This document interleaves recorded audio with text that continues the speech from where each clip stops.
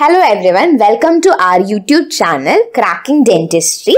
So in the last video, we actually saw the introduction on odontogenic cyst where we discussed about the development of tooth, the various classifications, especially WHO 2005 and 2017 classification, and we actually focused on the changes that were made in this 2017 classification.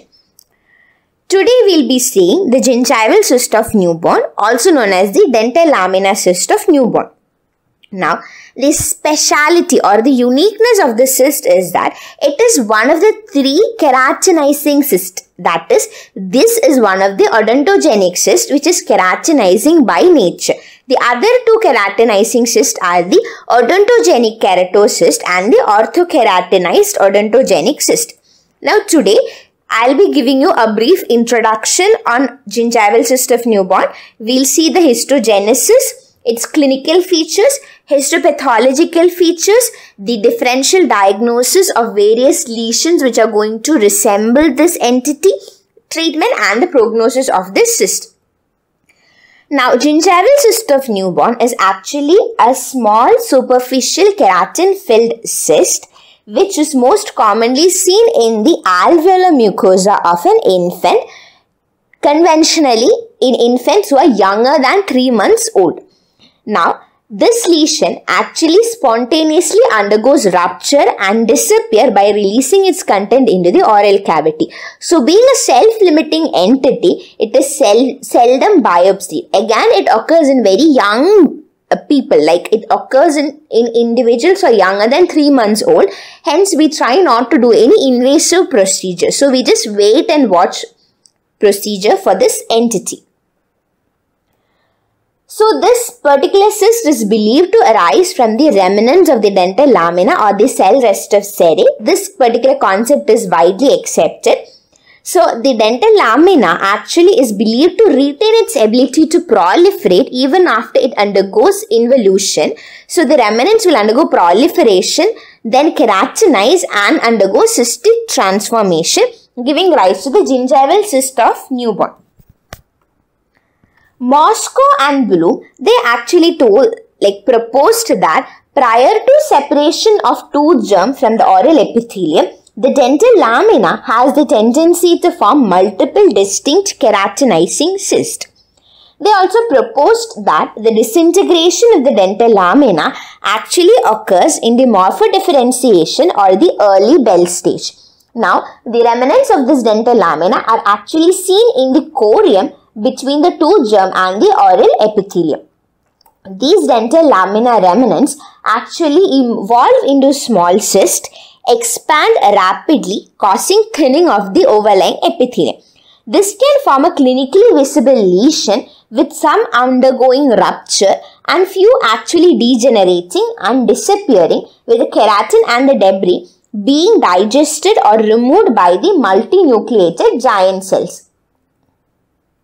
So, in the clinical features, this is most commonly seen in infants who are younger than 3 months of age. It is seldom seen or very rarely seen in those who are older than 3 months of age. There is no sexual or racial predilection reported, but however, in 1983, in one study conducted by Ikamura in Japan, he found that 98% of infants who are younger than 3 months of age actually had this particular cyst.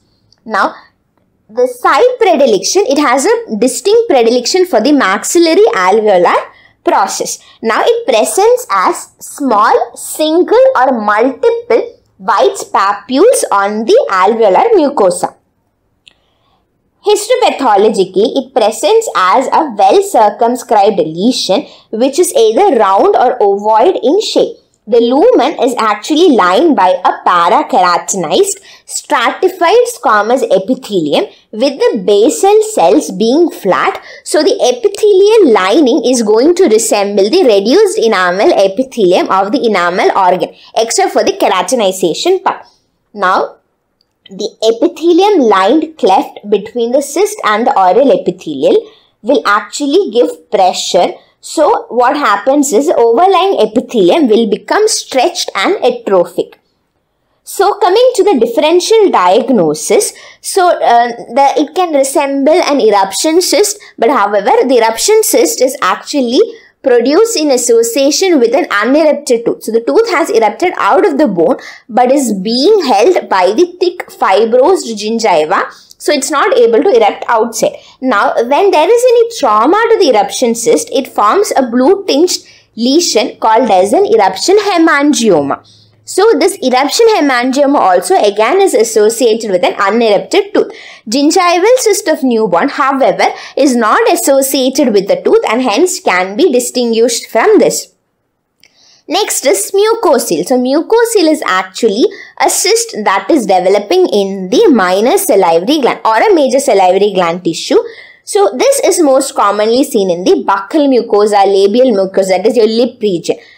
But gingival cyst is always seen in the alveolar process of a neonate. Again, this mucocele kindly occurs in a older age group than that which is seen with the gingival cyst of newborn. Next, the most conventional differential diagnosis are the palatal cyst of newborn, which is the Epstein Pearl and the Bond's nodule. Now, the Epstein Pearl is actually presenting as a single or multiple whitish papule seen along the mid-palatine raphe of an infant. So, this is believed to be caused by the entrapment of epithelium along the fusion line between the palatal shells and the nasal process. So, histopathologically, this will resemble exactly the gingival cyst of newborn. Next is the Bond's nodule. So now Bond's nodules is mostly produced by the entrapment of the remnants of the minor salivary gland tissue. So this is seen along the junction of the hard and soft palate, and also sometimes is seen dispersed along the posterolateral aspect of the hard palate. So occasionally it is seen in the buccal aspect of the alveolar process also, thereby making the distinction from the gingival cyst of newborn very difficult.